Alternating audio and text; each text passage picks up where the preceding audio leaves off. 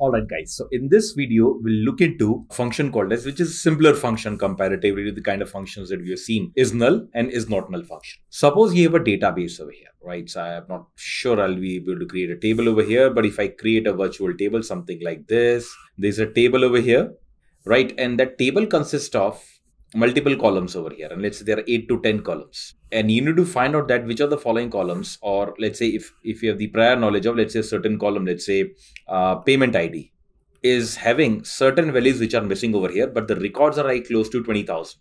Obviously, you'll not be able to scroll down the entire order up and down over here, and you'll not be able to find out which orders, or which are the, or I should say order ID. Let's say this is my primary key over here. Which order ID is having payment ID not entered over there, right? So I need a function which is going to reflect the entire data in which either the null values are there or the null values are not there of a certain column over here, right? So this is where is null comes into picture, right? Is null and is not null.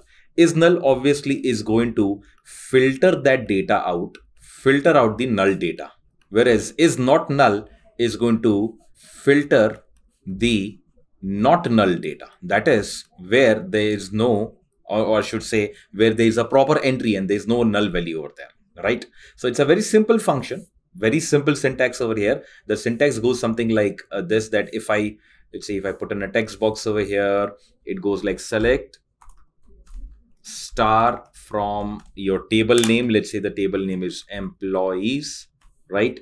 Where a certain column, let's say column 1 is null. That's it. This is what we need to go for. So this is null, which is the highlighted portion on your screen, is that particular function which is going to fetch out, filter out the data, which is just the null value. This way, column by column, we'll be able to find out that which are the values which are not present in a certain column. Let's see that in Workbench. All right, I'm there on the Workbench now. Let me use this new dummy database that I've created, which is Accords.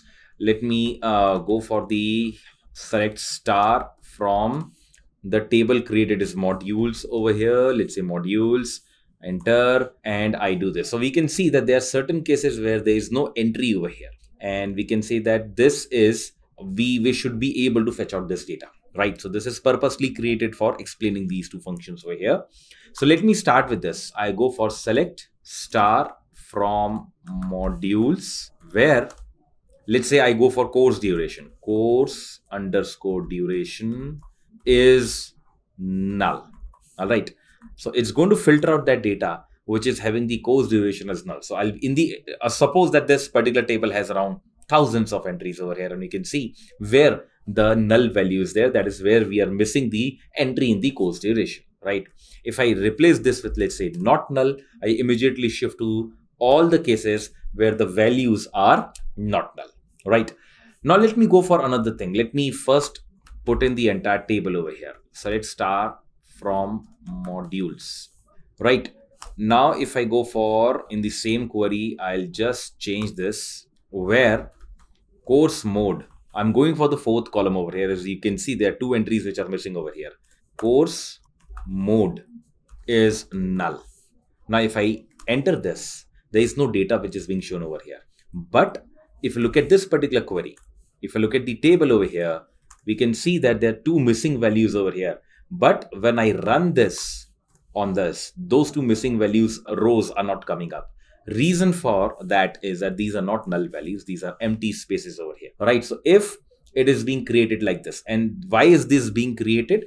Because when I insert a value, right? When I insert a value, if I go for insert into, let's say the table is modules over here, and I go for values, right? I go for values and I go for, let's say, a certain course over here. Let's say Gen AI, Gen underscore AI, and I go for the entry for the rest of the other module, other variables over here. Let's say 25, and then we go for 22 months course. And now if the fourth one is course mode, and if I go for something like a quote over here, I put a quote, but I do not put anything over there, right? And if I close this and I still run this, now this will not be treated as a null value. This will be treated as an empty value over here, right? So if I run this, as you can see, it has, the query has run, Now if I look at it, let's say select star from modules,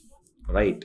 And if I run this, I can see that there's a course over here for Gen AI and this is space. Whereas if I run something like this, that if I go for the same thing, that is, if I go for, let's say, modules, and I define the columns in which I'm going to enter my entries over here. For example, course name, then we have number of students, and then we have course duration, right?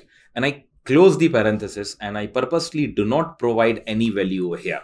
And if I run this, right, this is also run. And if I look at now, if I select star from modules and run this query, I can see that now there comes a null value because now I haven't put any value over here. So if had I put in something like this and given the fourth column name over here as well, which is course mode, and if I do this, this will not be treated as a null value because I've instructed SQL to put something over there, but that something is nothing. Hence, that particular part is absolutely blank.